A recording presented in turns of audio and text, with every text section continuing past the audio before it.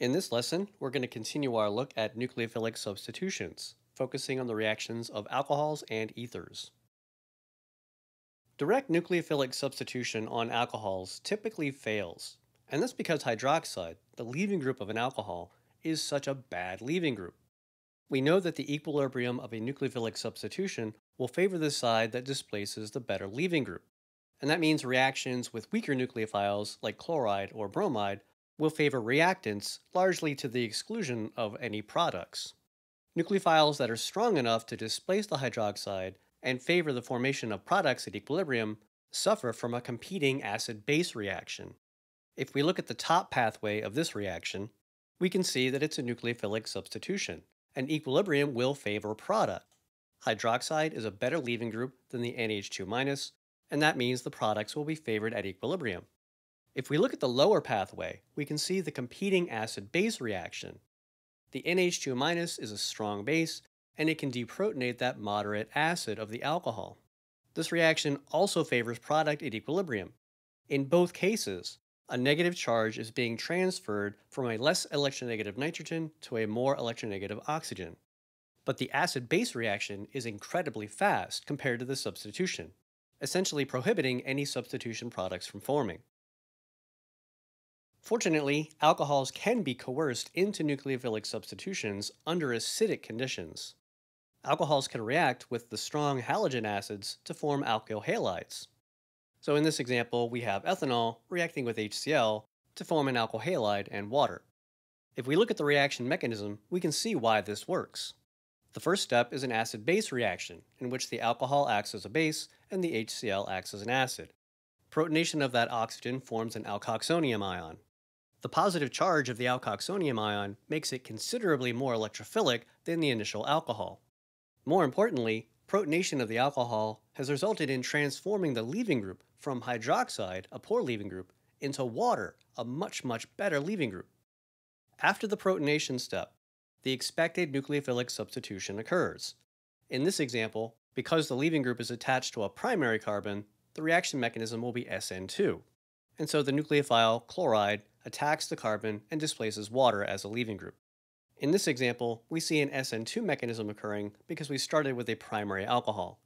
Had we started with a tertiary alcohol, the reaction would have proceeded through an SN1 mechanism, again preceded by that protonation step. The direct nucleophilic substitution of ethers also typically fails. A nucleophilic substitution of an ether would result in an alkoxide acting as the leaving group, and alkoxides are terrible leaving groups, just like hydroxide. Just like we saw with alcohols, ethers can be coerced into nucleophilic substitution under acidic conditions. The reaction is often referred to as ether cleavage. So in the first example, we have a symmetric ether reacting with HBr, and you can see that it forms an alkyl halide and an alcohol. The alcohol may or may not be isolated in the final product mix, and that's because, as we just saw, alcohols are reactive with the strong halogen acids. So in this case, the alcohol product could react further with HBr to form another molecule of bromoethane. One complication that arises with ethers compared to alcohols is that ethers have two electrophilic carbons. In this first example, the two electrophilic carbons, the two bonded to the oxygen, are identical by symmetry, and so it didn't matter which carbon was attacked by the nucleophile. In the next example, we have an asymmetrically substituted ether, where the oxygen is bonded to two different alkyl groups. And that means that two different possible sets of products could be formed, based on which carbon of the ether was acting as the electrophile. In this case, the oxygen is bonded to a tertiary carbon on the left and a methyl carbon on the right. And you can see that it was the tertiary carbon that acted as the electrophile, creating a bond to the nucleophilic chloride and displacing methanol as a leaving group. If we look at the reaction mechanism, we can see why this is the case. Just as with alcohols, the first step is the protonation of the oxygen with the strong acid. The resulting alkoxonium ion now has two carbons that could serve as an electrophile. The carbon on the left is a tertiary carbon and would undergo a very fast SN1 reaction. The carbon on the right is a methyl carbon and would undergo a very fast SN2 reaction. And that means that this molecule is capable of undergoing a very fast SN1 reaction and a very fast SN2 reaction. It's just that in this case, the two reactions would actually be occurring on two different carbons. And when we have a reactant that can undergo both an SN1 and an SN2 reaction at roughly equal rates, we need to consider the nucleophile and the solvent to determine which mechanism will be dominant. So in this case, chloride is the nucleophile, and while chloride is negative, it's actually a very weak nucleophile. Chloride is the conjugate base of a very strong acid, hydrochloric acid, and if the acid is strong, the conjugate base must be weak, and weak bases are weak nucleophiles. And remember, weak nucleophiles tend to promote SN1 over SN2. The conditions are also highly protic. We have HCl, which is protic, and we could infer that the reaction solvent might be water. Water is a polar protic solvent, and polar protic solvents also tend to push SN1 faster than SN2. So in this case, the nucleophile and the solvent combine to make SN1 the dominant mechanism.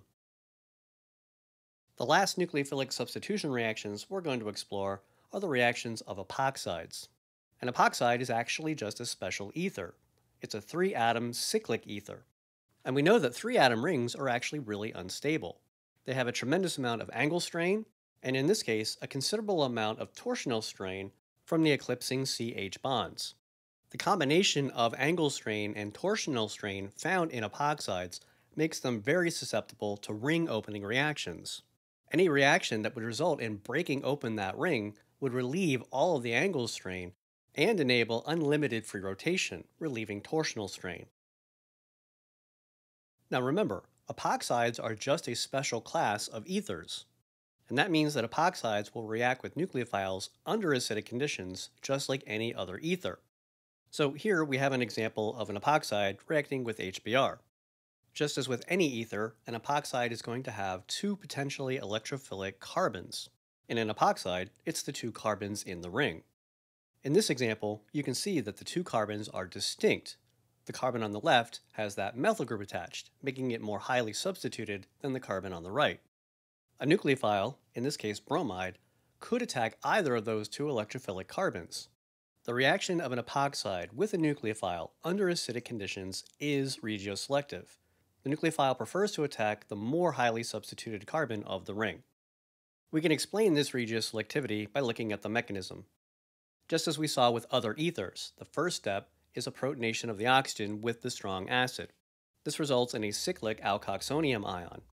Now remember, even though the formal positive charge is placed on oxygen, the actual electron deficiencies exist on the 3 atoms bonded to the oxygen, and that's because oxygen is more electronegative than either hydrogen or carbon.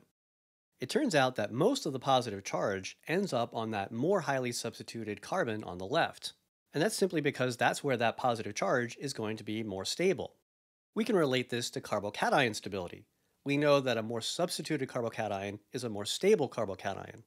And while this intermediate is not a carbocation, it still has two carbons with partial positive charge.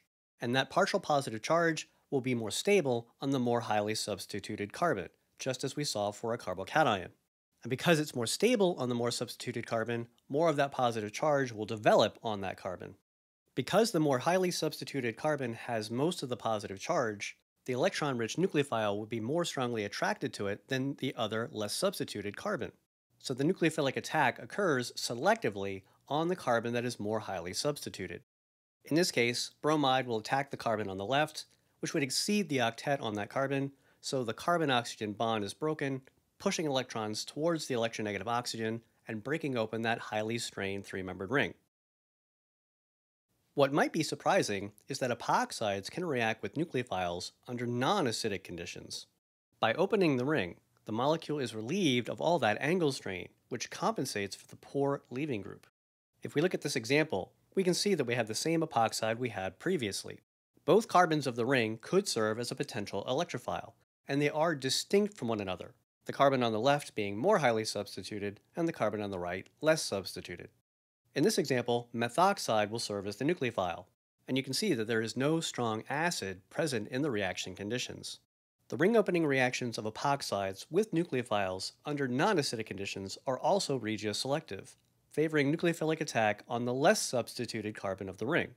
And once again, that regioselectivity can be explained if we look at the mechanism. Because there's no strong acid, the epoxide oxygen does not get protonated in the first step. Instead, the nucleophile simply attacks the epoxide and breaks open the ring. Because the epoxide has not been protonated, there's not a significant amount of positive charge development in the actual molecule.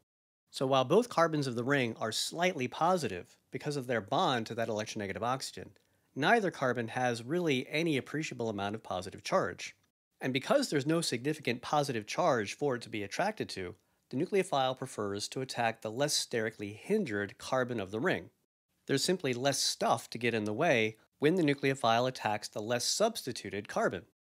Once the nucleophile attacks, the ring is opened, resulting in the formation of an alkoxide. The alkoxide is then protonated either by a solvent molecule, here methanol, or by an external acid added later.